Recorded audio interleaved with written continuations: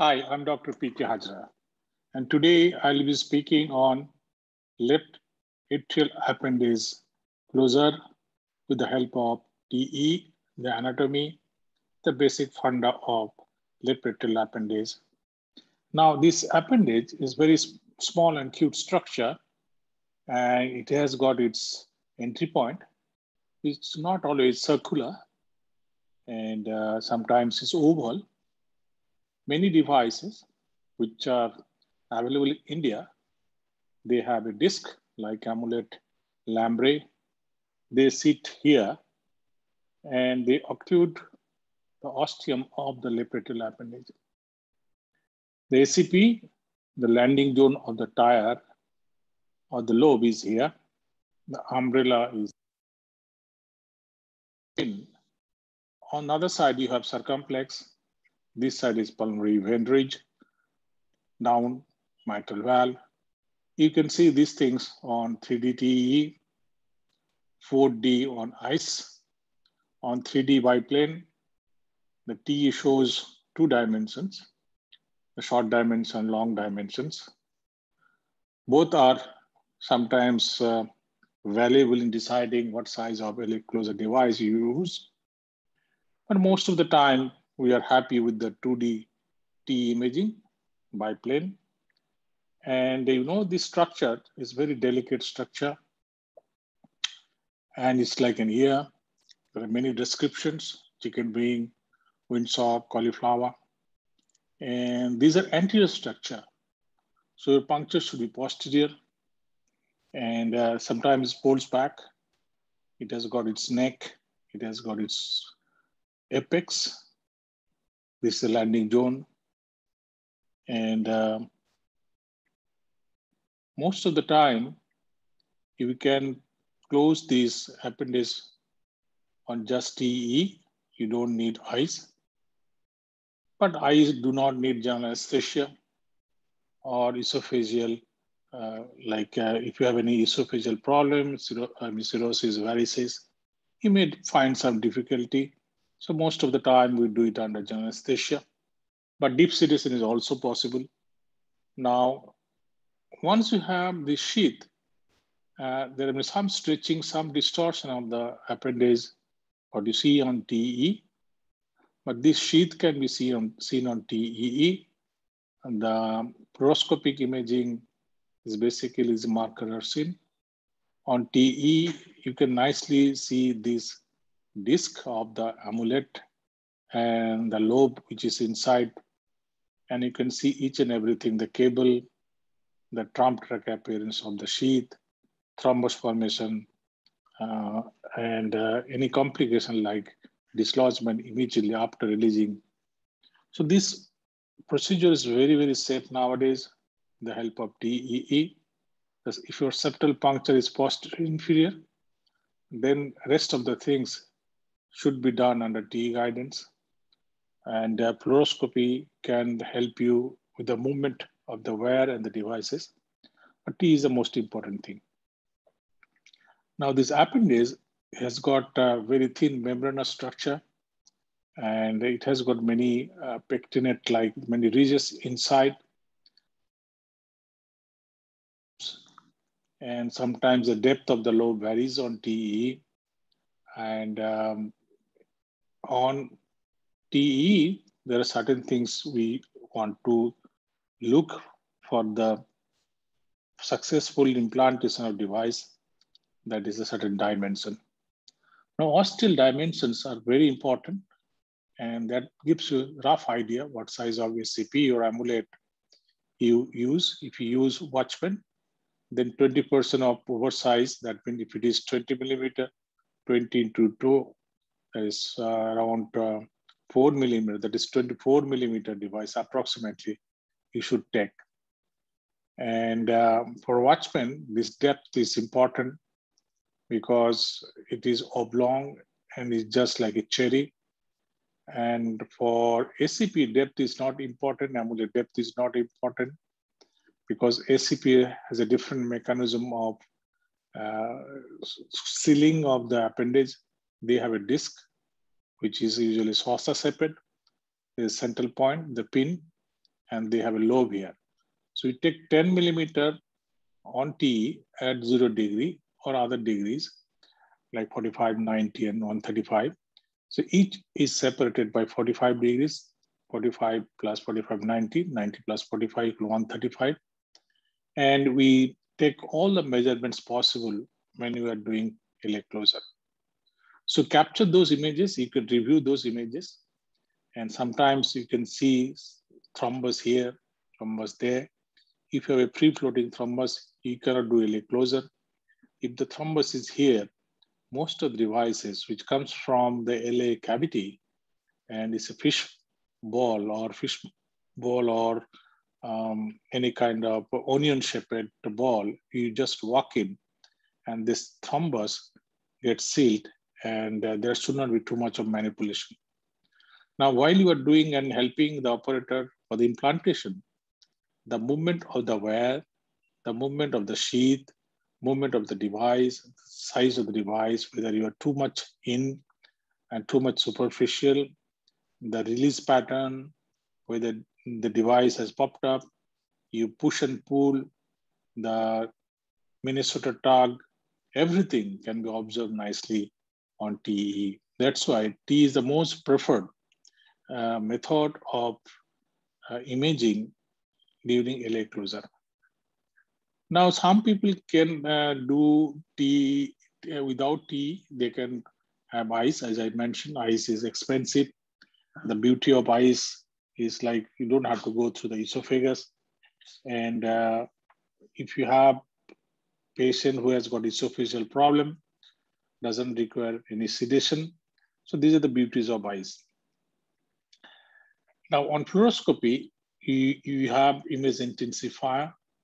Epicranial is equal to 0 degree on your TE. Audiocranial is 45 degrees.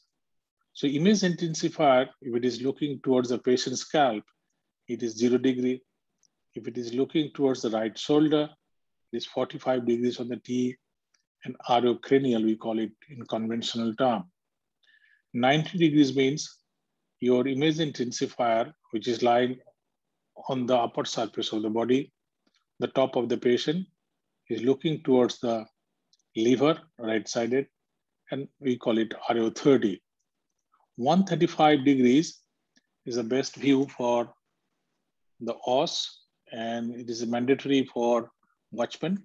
And some people take other degrees, like if they cannot reach 135 degrees, you have to flex the TE probe, and the image intensifier is looking towards the groin.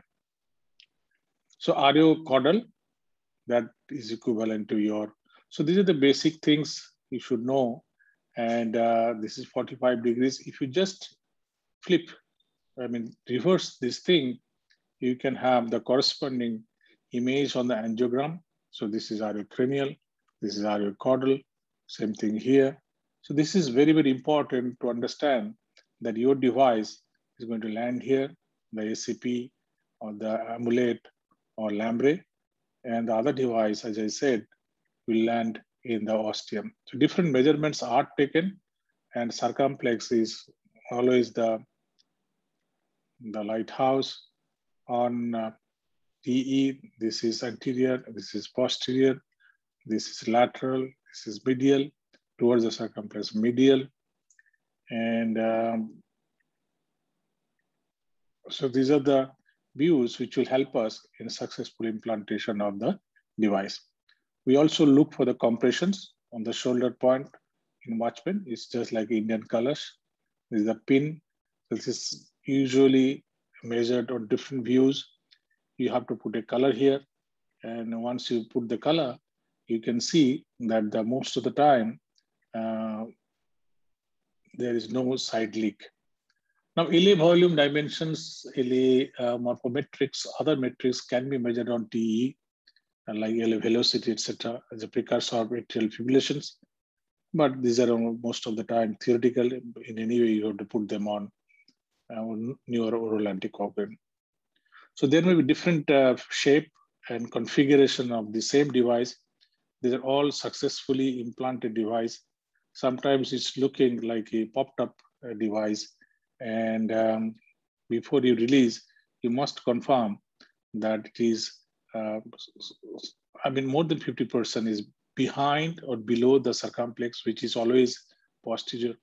And the circumflex tissue holds the device, and the pulmonary ridge is another marker. You should have 2/3 of the device like watchman.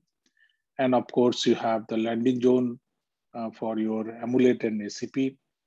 And if you have followed those steps, it is not possible to embolize. Now, eyes, as I show here, is different shape, but very bright shadows. And you can go for eyes by plane. And on eyes, actually, it is inside the LA appendage. Sometimes you have to keep in a pulmonary vein, but most of the time we try to keep it in the LA body. Then the rest of the things like release, recapture, the thrombus formation, compressions are just like T. In the follow-up, we also like to see on T whether they have developed device-related thrombosis. Not that always it translates into stroke. Sometimes these can give rise to a false impression of a thrombus. So these are the fabric and some endothelium here and there. And sometimes it is not always possible to look into the detail of the thrombus. It may be heel thrombus. So as I said, this is the pulmonary vein ridge. This is the circumflex, 10 millimeter here. Then this is, most of the device is here. This is the lobe. This is the disc. And these are the hooks. And we can get a different shape on. Now the dimensions on T, you have to tell the operator whether this is possible to close. LA neck dimensions like LA depth, thrombus, extremely eccentric sections, extremely angulated. These are the things we look on T. So ladies and gentlemen, to summarize then, the T is very important in sizing the device and proper placement of the device. It is done under general anesthesia with full hydrations. LA pressure should be more than 10 millimeter, 0, 45, 90, 135. These 4 T measurements are very important. If you cannot get 135, fair enough, you can work on 0, 45, and 90 degrees. Try to catch as maximum as possible images. Try to analyze with your colleagues. And the sizing of the device is the most important thing for LA closure success.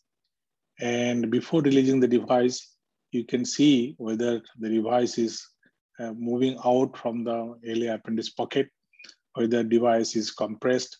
If it is 20%, 8 to 20% should be minimum, and majority of the device should be inside the LA appendage.